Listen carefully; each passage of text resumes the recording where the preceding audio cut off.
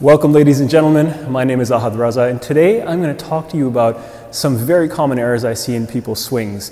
If you haven't checked out the recent playlist with Jonathan Power, I would highly encourage you to check it out. It's all about swings and spins, and he goes into a ton of really cool nuances of the game. I'm going to share a really fundamental component of the swing with you today. Now, before I give you some demonstrations, I want to teach a very important concept, and this is the concept of creating a line through the ball. And what this really means is, when I hit, I never want to just stop when I hit my shot. I actually always want to create a bit of a line through the ball. My racket should lead towards my intended target. So if I'm hitting anything into the front forehand corner over here, I will always want my racket to go towards my target.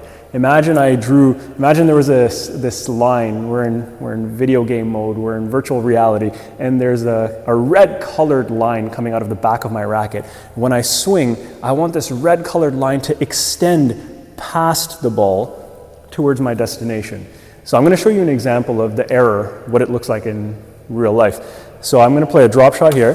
What people do is, to be soft, they just come and stop their racket as soon as they touch the ball, because they think that they're going to hit the finest drop shot possible. In reality, that often leads to errors more often than not. Instead, what you want to do is you want to actually extend your racket through the ball, creating that line towards your destination. The same thing holds true if I was playing a volley. So the error would look like this, where I just stop my racket, and instead when I create the line, I'm coming through the ball.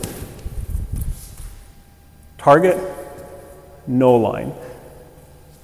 There's another nuance that I want to share with you all, and this relates to the size of your line relative to the speed of the ball. The slower the approaching ball is, the more you have to create that line, and the more racket head speed you have to put through the shot to create your line. The faster the approaching ball is, you don't have to do as much with your racket, because you can use the pace of the ball to deflect off of your racket face and direct it where you want it to go. So let's say I'm here on the forehand and I get a slow ball. What I really need to do when I play this is I need to extend my racket through, and I need to accelerate my racket head through the ball. So slow ball, accelerate the racket head through. Fast ball, redirect. Quick, oh. That was a tricky feat. It came right at my body. Let me try that again. Fastball, redirect. Slow ball, extend through. Fastball, redirect. If you can keep those things in mind, you are going to hit far fewer tin. You're going to hit far better attacking shots into the front of the court.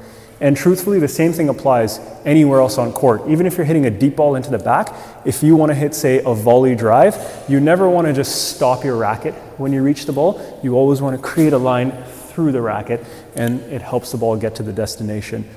As I mentioned, JP's playlist on swings and spins, he talks about really creating that line, and he talks about a few more subtleties when he would play his forehand drop shot, for example, and he gives some really cool demonstrations of it. So if you haven't watched that, check it out. I hope you keep these tips in mind. Leave some comments beneath this video if you have any questions or feedback, and we'll get back to you. Take care, and we'll see you in the next one. Bye.